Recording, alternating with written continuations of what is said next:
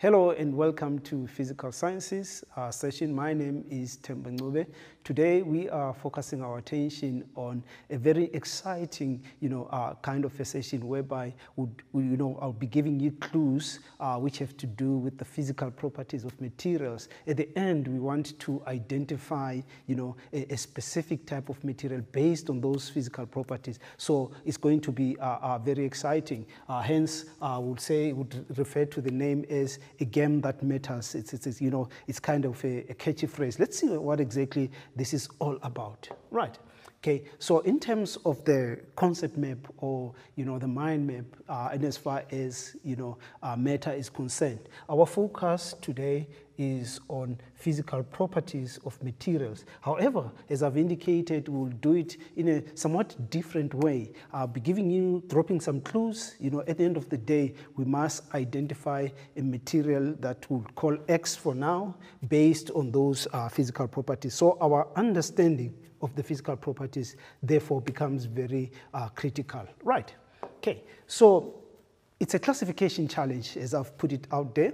It says here is a list of 6 substances, okay? You can think of them as materials. We've got sodium chloride, okay, that's 1. We've got copper, we've got sulfur, we have got water, we've got chlorine, and we have silicon. So there is a total of 6 substances. So what's going to happen here, I'll be dropping some clues along the way, such that we must identify material or substance X from the 6 that is given. So our understanding of the physical properties will be very important in terms of, guiding us to the correct substance in terms of identifying it. So it has a lot to do with the classification. So along the way, we shall be eliminating. Okay, so as we eliminate, at the end of the day, we'll be left with the correct one at the end, and then we can say, okay, material X is whatever of the 6 that is given to us. Okay, hence we are saying it's actually a classification challenge. Right. Okay, so they all have different properties, these materials that we've listed, the 6 of them. And our focus is on the physical properties, okay? And you remember very well, when we talk about physical properties, we're talking about the macroscopic properties of materials. That has to do, with electrical conductivity, density, malleability, ductility, boiling points, melting points, the list goes on. So think along those lines as we talk about, the microscopic properties of materials, which is exactly what we'd refer to as the physical properties. Right. So the way particles are arranged will also be different. Now let's understand something. Which is very important. The packaging of materials will definitely influence the physical properties. So if the packaging is different, then it follows that also the physical properties of these materials that we've listed, the 6 of them, would obviously differ. Now we'll look at one property at a time and begin to eliminate as we go along. Right. Okay, so what do we have? We've got substance X. So substance X is unknown, okay? Let this unknown substance be X, okay? I think we're familiar with that approach. It says substance X has properties like one of our 6 substances, okay? Right? So it means, in other words, X is one of the 6 that is given, okay? It says there are no particles in X that are not present in the 6 substances. It means now, let's go back to the basics. All matter consists of particles. So if substance X consists of particles, all these other ones, because in their own right, they are also different forms of matter, it also means that they are also made of particles. But how these particles are arranged, and the behavior of these particles will obviously differ. Why is it so? Because these are different materials or substances, right? And then it says there are no particles in X that are not present in the 6 substances. We're still saying the same thing. All the 6 substances, including X, is made up of particles, right?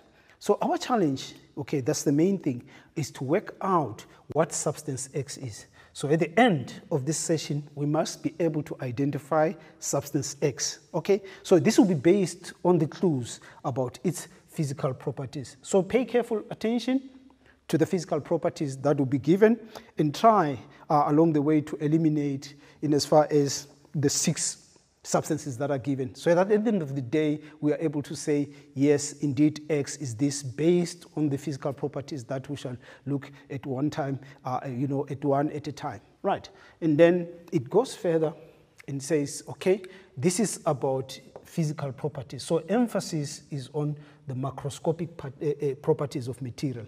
So we would say these are macroscopic particles, macroscopic properties of materials, okay? So this is what it's all about, okay? Right. And then the keywords, because language is very important, it is the tool of the trade. So we shall use the some of the terms, once too often than others. The term element will be very common. You know, elements are particles that make up, substances, and these elements are actually made up of atoms of the same kind, okay? So we also know something about compounds, which is a combination of elements that are joined together. So it's something that we already know by this time, okay? So, and when we talk of elements, hence we talk about the periodic table of elements. So any substance that is in the periodic table is actually an element. So hence we would refer to it as the periodic table of element, okay? So it means that all those materials or substances in the periodic table, they consist of the same type of atom.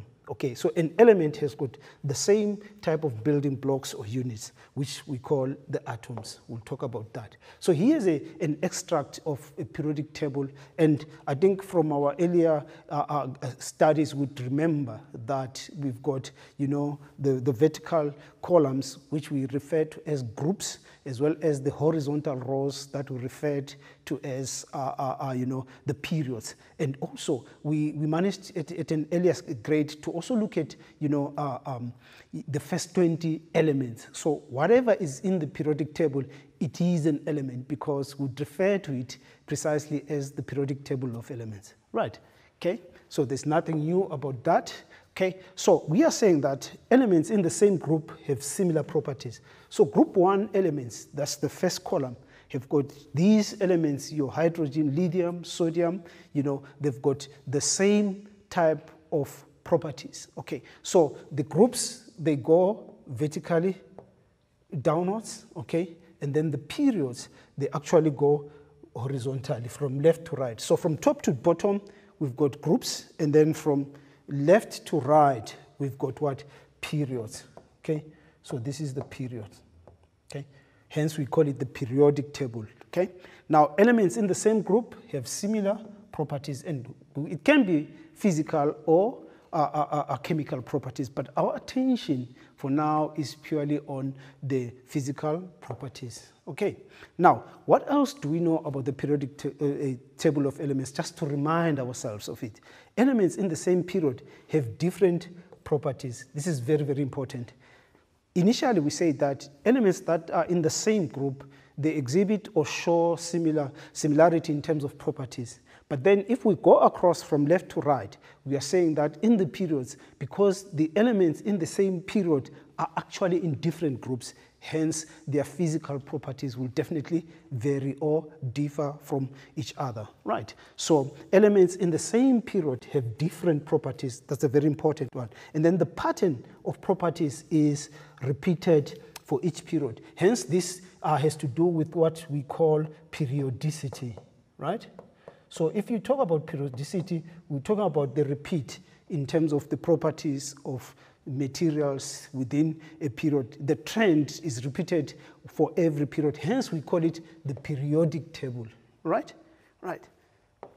And then furthermore, let's look at a simple example, the pattern of melting points. Okay, if you check carbon, silicon, and germanium, they are actually in the same group, and you realize that their melting point for each of the periods is actually comparatively greater than the elements within the same period. And what's so common about carbon, silicon, and germanium, if we go back to our periodic table, you'll see that carbon, silicon, and germanium are actually in the same group, okay? So the physical properties of those materials is actually the same. But if you look at the periods in which each one of them it falls, obviously they'll differ in terms of the physical properties. So the main thing here is that elements within the same group have got similar physical properties, while within the same period, they would obviously differ. Right, so that's the main idea that we want to kind of carry across. Right, now this is the pattern of melting points.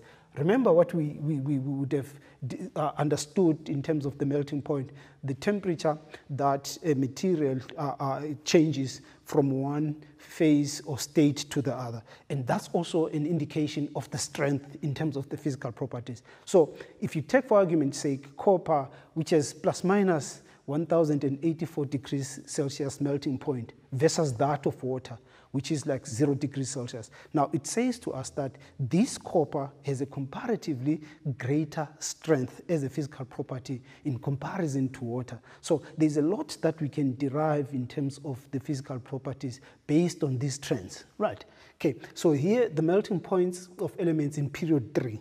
If you look at sodium and magnesium, aluminum, silicon, they are in the same period. It means they fall in the same, horizontal row. Okay, as you go from sodium to silicon, what is happening? The melting points is getting higher and higher.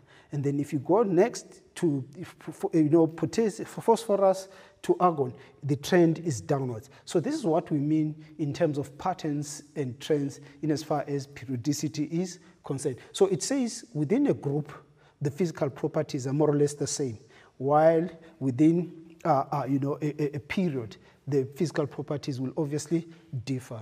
Right, okay? So here's a list of the 6 substances which you have already looked at, the 6 substances, okay? The game is about, classifying and also at the end of the day, identifying what substance X is, okay? The question is, are any of the substances elements, okay? What is an element? An element is a material or a substance that consists of atoms of the same kind. And where do we find elements, in our sources? It's in the periodic table of elements. So that's the main question. Think about that, okay? So if that's the case, all elements, copper is a metal, okay? You'd understand if copper is a metal, it means copper is also an element. Okay, there is copper, okay? Element number 29, okay? Silicon is also another element because it consists of the atoms of the same kind, okay? And then moving forward, okay, silicon is a semi-metal, okay? So in other words, in terms of classification, all metals will be more to the left of the periodic table, while to the right, we've got non-metals, okay? While in between, there's a collection of few semi-metals or metalloids. So the term semi-metal suggests that the material has got a combination of metallic and non-metallic properties. So the words semi-metal and metalloids will actually be used interchangeably to refer to the same thing. So metalloids are semi-metals, semi-metals are metalloids. So the two terms are referred to one and the same thing, right? Okay. And then we've got chlorine, which is a non-metal, okay? There is our chlorine, okay? Element number 17, it is a non-metal. It falls far to the right of the periodic table. And if you look at the group, they are in group 7, okay? And this one is actually in period 3. So chlorine is in group 7. So we would expect, like we have said, chlorine to have more or less similar physical properties to fluorine, bromine, iodine, because they fall in the same group. So chlorine is a non-metal by classification, right? And then we also have compounds as part of the keyword. You don't find compounds in the periodic table. However, the constituent components that make up a compound are in the periodic table because these are essentially the elements. So elements that are joined together, they form compounds, okay? And these elements must be different, okay? So there is, in the list that were given, what elements present in the compounds is one of our 6 substances. Let's identify the substances that are actually compounds. We've got sodium chloride. Sodium chloride actually consists of sodium and chlorine. So this is a compound in the sense that it's more than one element that is chemically joined together. Okay, the other one is obviously water, which is another compound, right?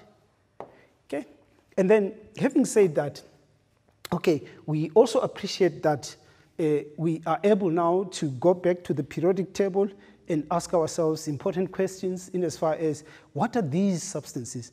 What elements make up those particular substances? Now, the 6 substances that have been given to us, we more or less have an understanding in terms of classification. Are they elements? Are they compounds? We have managed to actually arrive at that kind of an understanding. Having said that, let's take a short breather. Then when we come back, we'll start dropping the clues and trying to eliminate so that ultimately we remain with our substance X. Let's take a short breather for now.